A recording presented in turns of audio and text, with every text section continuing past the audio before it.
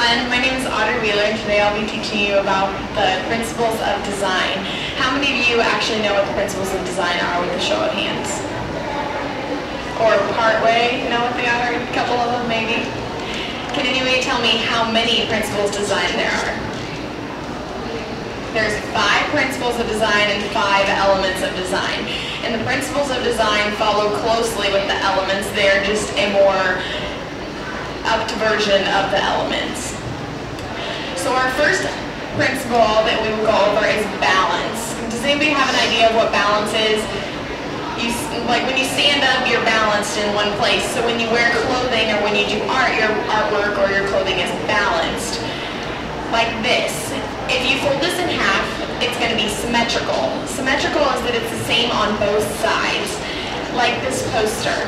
If I hold this poster up and fold it in half, it would be asymmetrical because it's different on both sides. If I turn it around and it's all green on one side and fold it in half, it is then symmetrical because it's the same on both sides.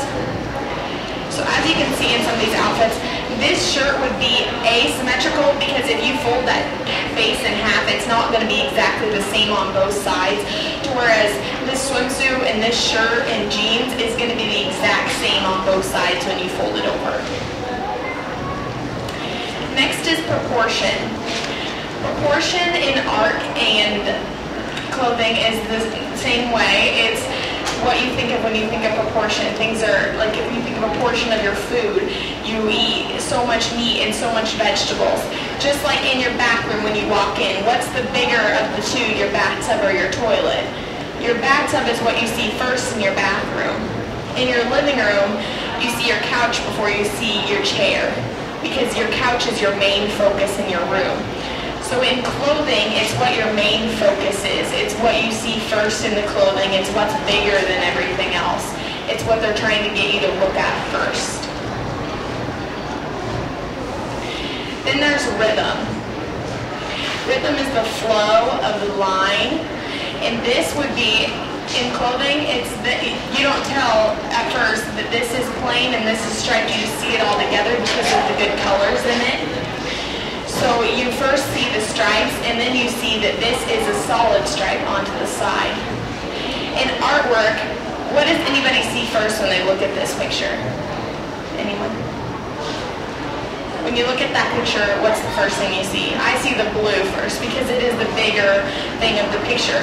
Although the white is more of the picture, the blue is the bigger color, and it pops to your eye first, which is what clothing does. They put lines in skirts to make you look at the skirt before you look at the shirt or opposite or anything like that. Next is emphasis. Emphasis is one of your easiest ones. It's what you're trying to exaggerate. Have you ever told a story bigger than what it actually is? Like you caught a fish that was 100 pounds when it was really 5? That's exactly what this is in clothing. So they're trying to get you to look at this huge headband on her head before the shirt. And they're trying to get you to look at this huge rose on her shirt before you see what color it is.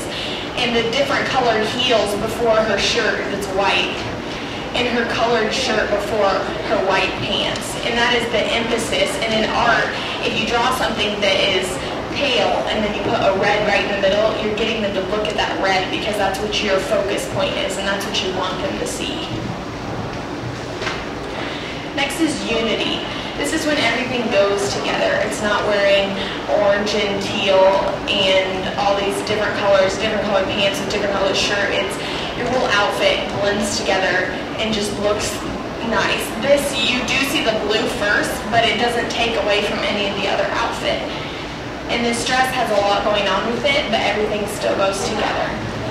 So in 4-H, when you're writing a write-up for your fashion review or your clothing selection, you have to use these principles of design, especially when you get up into the higher levels of 4-H. You have to tell them so many principles of design when you're working with your outfit. And so this is to teach kids that don't know as much about it.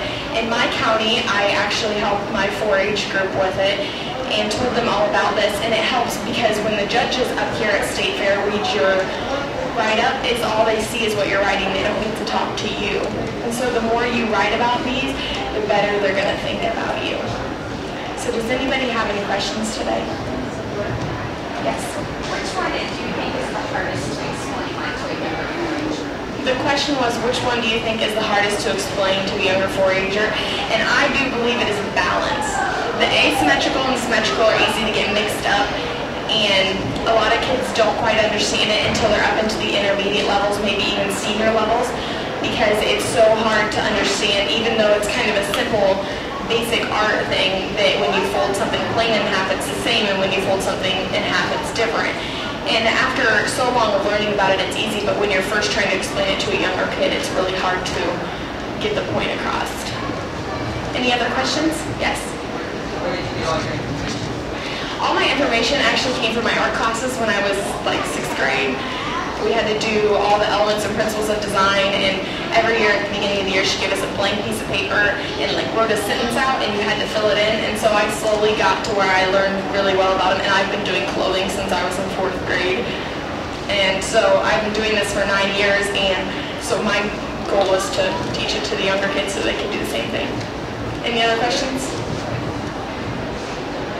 All right, thank you.